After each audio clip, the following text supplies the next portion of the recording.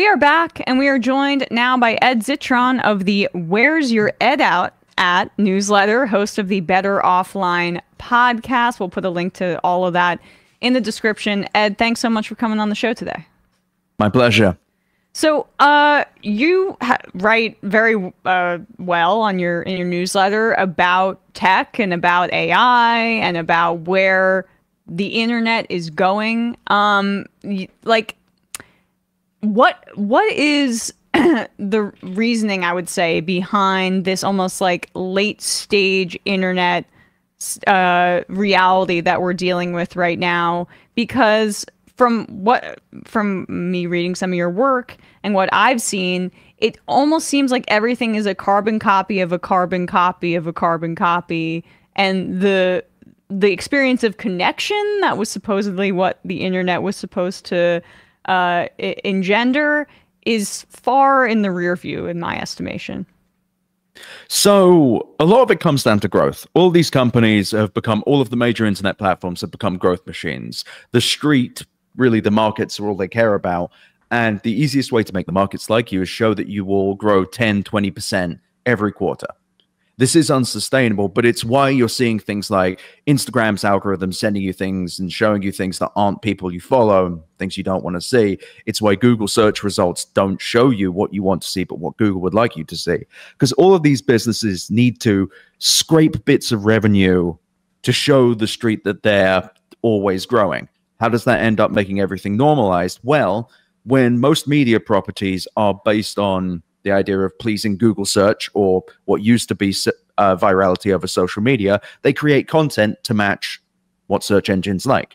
As a result, you see a lot of content that's like, oh yeah, the Super Bowl is, when does it stream? And where can I stream this new show? Right. And indeed, you get headlines like the massive amount of headlines around Biden's age. All that popped up because it did traffic. It's what people wanted to read about, kind of a self-fulfilling prophecy. Wrong or right, it's what happens. On social networks, TikTok in particular, you're seeing this. It's why you're seeing a lot of two-box stuff where there's one video that they've stolen and then some video of Minecraft, for example, with some words over it. It's because the algorithm likes that. And the algorithm makes that stuff popular, which in turn reinforces the fact that the algorithm likes something, which makes people make more of it. Everyone's dancing to the tune of robots. Can you define the algorithm for people? How algorithms get written, how increasingly it appears that it's relying on generative AI, and how kind of like in that, how there's a lot of failure that's happening and not necessarily a prioritization of the internet kind of working well for people. So putting aside generative AI, because that is somewhat separate. So these algorithms are the instruction sets of these networks. So the algorithm for Instagram is the thing that says, what should I show this person next? What video should they see? What ad should they see? What sponsored content should they see? And that's based on the inputs from the user, but also billions, trillions of data points based on other users and indeed what they want to click and what will keep them on the platform. In the case of Google's search algorithm, PageRank was the original one. It was literally just who links to this page the most. What inbound links does this page get? That's what makes it notable. Now it is far more black box. You just don't know how Google works. But for the most part, it is how respectable a source is, but that is a continually manipulated thing. With generative AI, that's a whole different ballgame. And that's honestly a whole separate question, I would say, when it comes to the ramifications of it. So can you then expand on those ramifications and what, what it's looking like currently? So generative AI as a thing is what you'd see in like ChatGPT or Google's Gemini. And it generates an answer based on a user's input, based on the training data that has been ingested by the AI, and thus the tagging of said data, and the output is generated from that. This is why, by the way, you see hallucinations, because generative AI, artificial intelligence, doesn't know anything. It is not intelligence. It does not have an intellect. It says, draw me a picture of a monkey. It gets that. It looks at the billions of data points and it goes, okay, I think a monkey looks like this. That's why you get weird things with like 10 fingers on a person, for example, because it's just guessing. Now, Google has been talking about its generative search experience, and this is a very scary one. There were some data that just came out of Adweek yesterday, which was saying 20 to 60% of Google search traffic to media outlets could just go away, because what Google is planning is generative search, where the AI is answering. It's not searching the internet anymore. Google would no longer just look for things based on the pages it's pulled together. No, it will say, based on my training data, which is partially informed by the internet and connected to the internet, this is what I'd like to provide you. What's scary about that is it centralizes data. It is not Google saying, here are some pages that are the answer. It is Google saying, I have the answer myself as Google, and this is what you'll get. And if you're worried about it being wrong, you should be. Yeah. Well, I mean, that is a big part of what we're seeing, I think, even in social media feeds, right? Where it's all curated from an algorithm that's basically determining, and again, you're the expert, I'm just speaking from my own experience, but that's curating it based on like kind of dubious standards and past your past interests and an amalgamation of certain things, as opposed to like what people want to see or the straightforward timeline, for example. And you're seeing this particularly badly in X, formerly known as Twitter, ratemynews.biz, whatever it's called these days. So Twitter is particularly bad because it used to have a much larger trust and safety department, which used to make sure that, say, complete misinformation and disinformation didn't get fed into your For You feed. The For You feed did not used to be the focus of Twitter. There was a certain level of algorithm. Here is a post you might like, but now the For You feed is the focus of the platform. They force most people onto it when they load the platform. It sucks. Even before Elon Musk bought it, Twitter really had a bias towards right-wing news sources. There was a lot of press around this. Now it's got worse. Now it's focusing itself on the worst kind of right-wing firebrands. Now, you know it's bad when, like, Elon Miles Chong is considered a news source. And yes. Yes. You know when you're algorithmically... Still Grey is not... That ain't good eating. That's not good. Yeah, that's the one that exactly. Called me Mike a pedophile. Solana Right, yeah. or Lex Fridman. Yeah. When you know that these are the standards of media, you know something's up with the algorithm. Right. But I mean, Facebook. When Facebook used to have when they used to care about news, they used to feed in vile news sources, right-wing misinformation all the time, the kind of anti-Muslim, anti-COVID vaccination stuff. They were utter scumbags. Facebook is just as bad, if not worse, and has done more damage than Twitter as well. Sorry to interrupt, but isn't that in part why Threads did not take off? Because the entire thing is an algorithmically determined feed based on like what Threads has determined you want to see.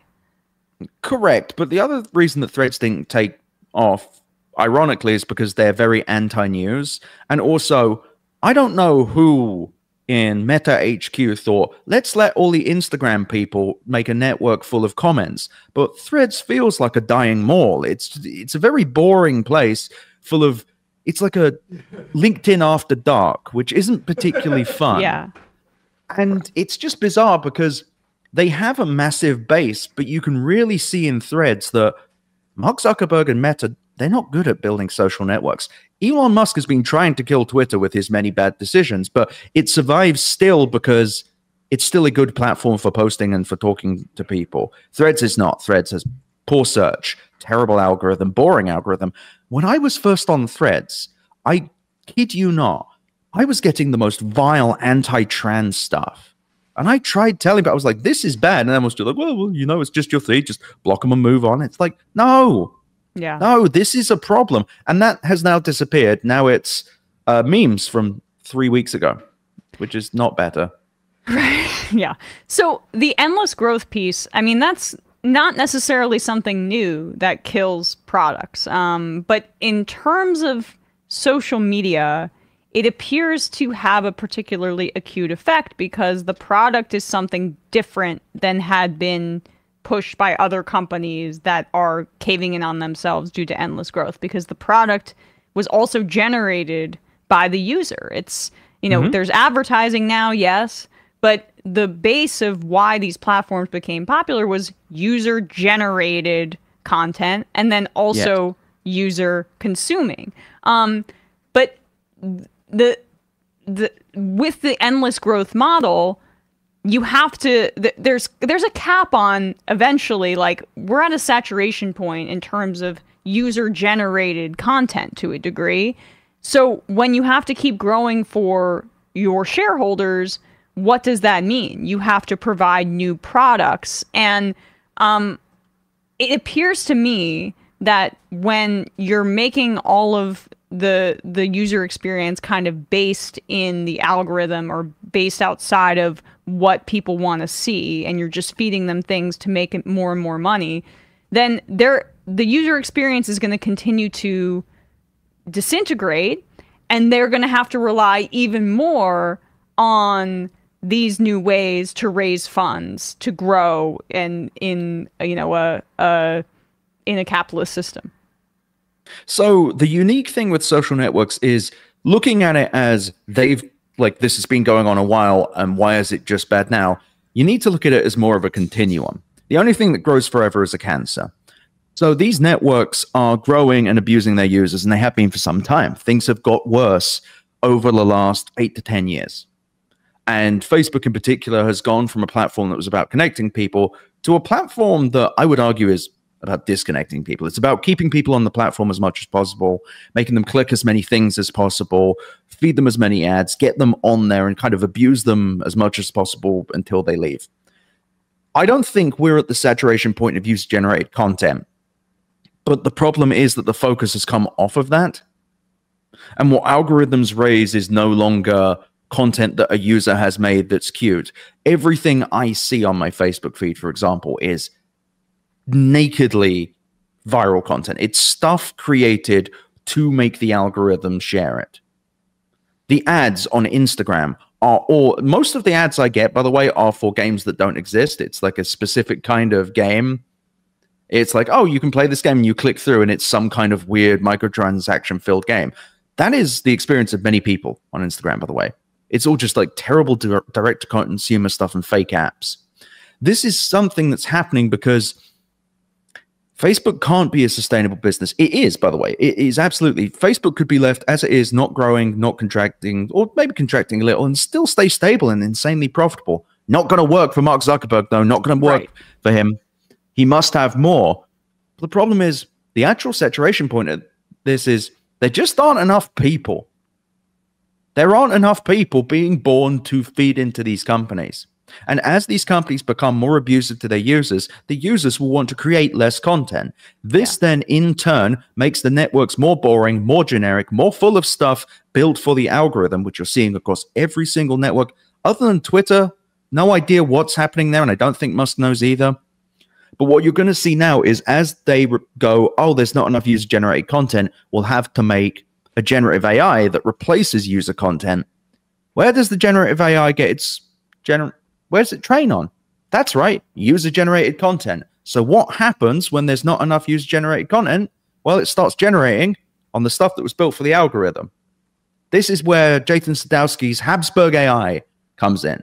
When AI models are trained on other AI outputs, they become inbred, they get weird, their eyes go a bit too far apart, they don't look so right, they don't sound or look good. And this is where the internet dies, by the way. When the internet becomes so bereft of user content caused by platforms attacking users and making posting content worse, that the internet must replace users with AI that is trained on a lack of user content and thus is just dumb and boring and generic. Why are people going to come online?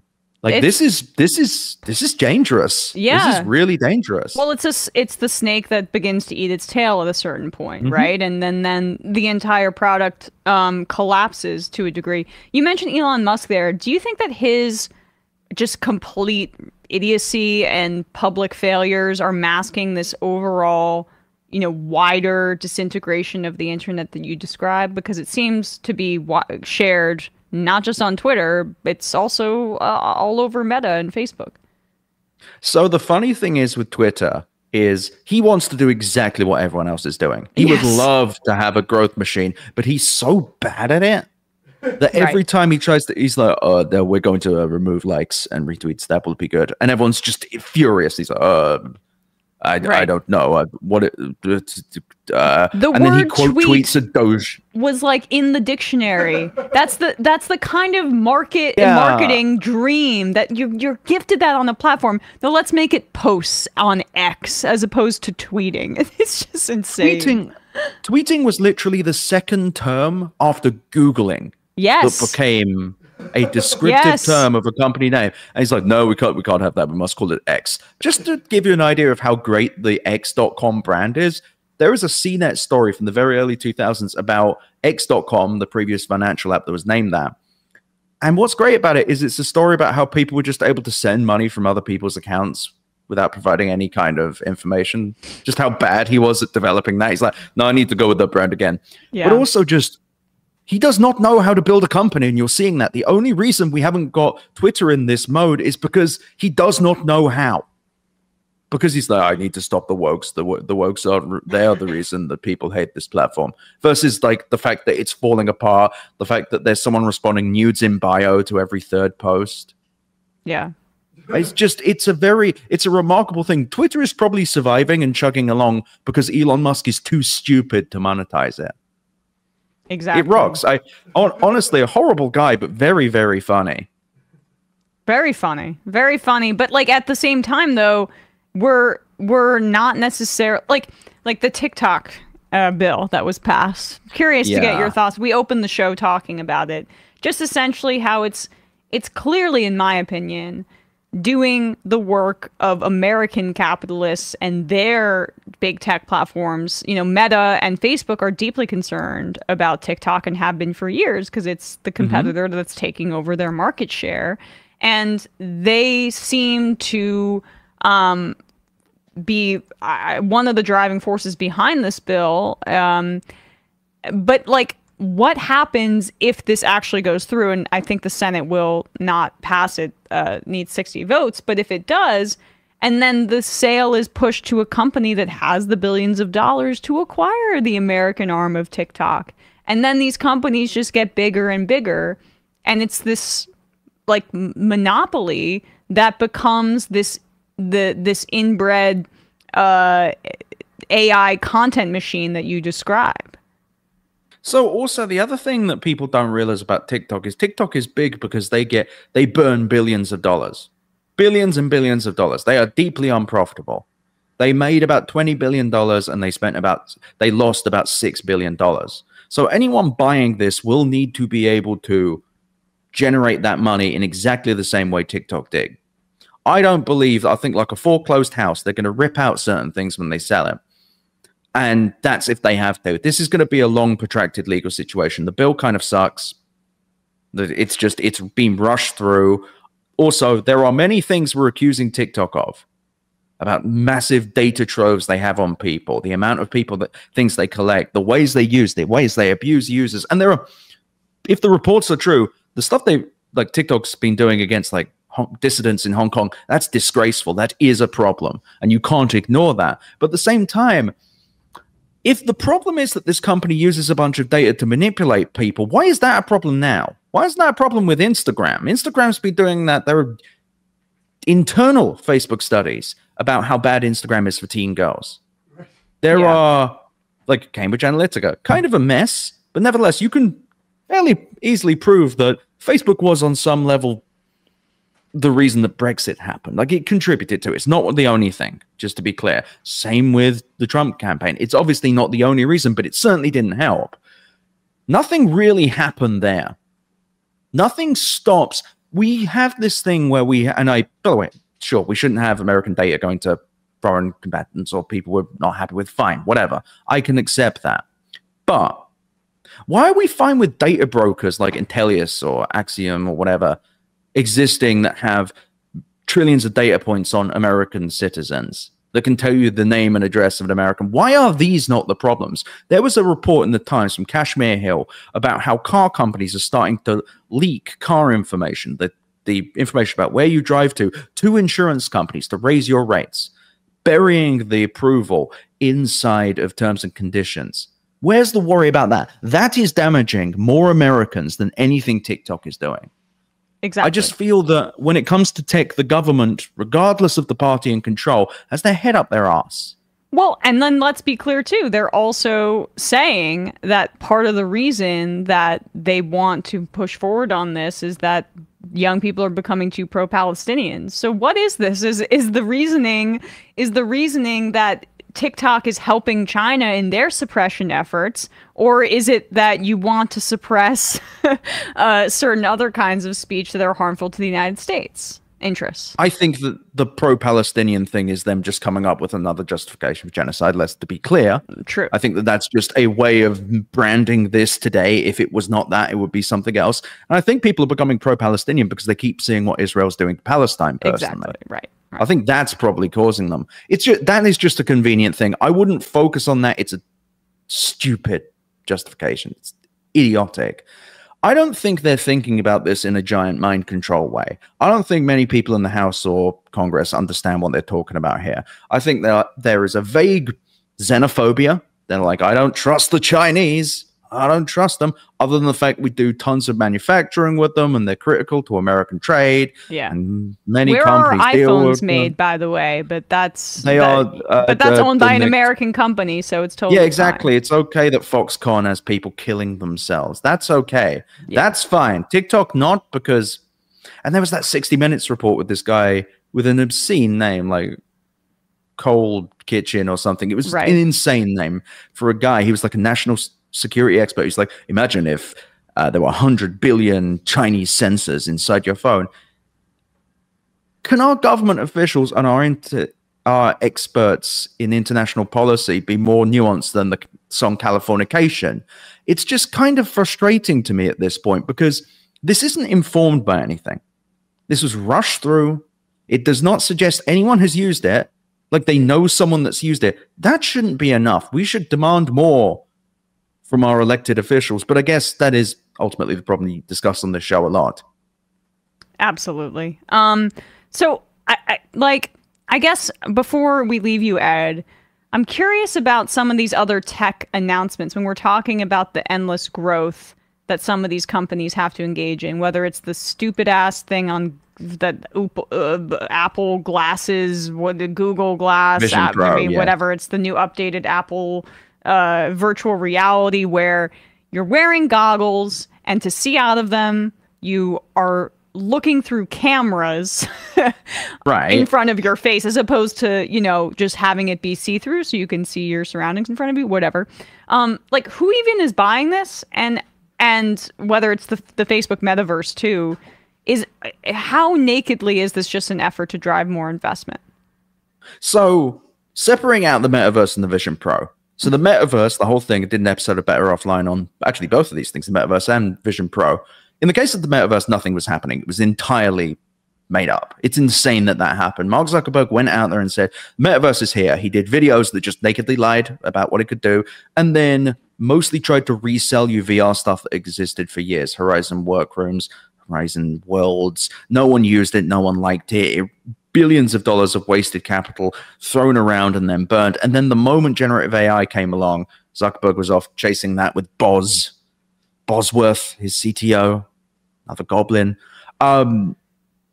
In the case of the metaverse, it was very much a capital driving thing. It was just another way. It was a way to rebrand the company. It was a way to get away from the very poisonous name Facebook. And it worked. It worked briefly. Now people know what Meta does, and the metaverse never created anything. I think he assumed that the good times would keep rolling. In Apple's case with the Vision Pro, I have a slightly different feeling, which is, and I own one, bought one to do a Better Offline review. And you know what? It's interesting. It also gives you a headache. It's very strange. It's $3,500 and it doesn't do much. But the reason that I don't, and by the way, that was released too early very much to show growth. It was so that Apple could book $700 million of sales and say, look, we built a new thing. We have a new business line. It was released probably 2 years too early. It should have been half to a third of the price. But nevertheless, I appreciate that someone made something new. The Vision Pro was something new. Too expensive. Didn't do enough. But there are moments where you're like, oh, this is a new thing. Watching movies on it is very cool. But it's also $3,000-$4,000. Too much. It doesn't do enough. But the things it does are new. But they rushed it out on the subject of eternal growth so that they could prove that they have new business lines. It's an incomplete product. lots of people have said this. It's insane that they sold a device that hurts your head, by the way, and it really does give me a nasty headache, nasty pain right here. And it's frustrating because that one actually angers me as much as the metaverse, just because could have waited 2 or 3 years and made something that's actually really cool. There's something kind of space agnostic computing space. It makes sense when it works, but that's a load bearing when. So yeah, Apple rushing stuff out, that is the rot economy. That is the growth at all costs economy. Well, really great stuff. I encourage everybody to listen to the Better Offline podcast and read Where's Your Ed At? Ed Zitron, thanks so much for your time today. Really appreciate it. Thanks for having me. For sure.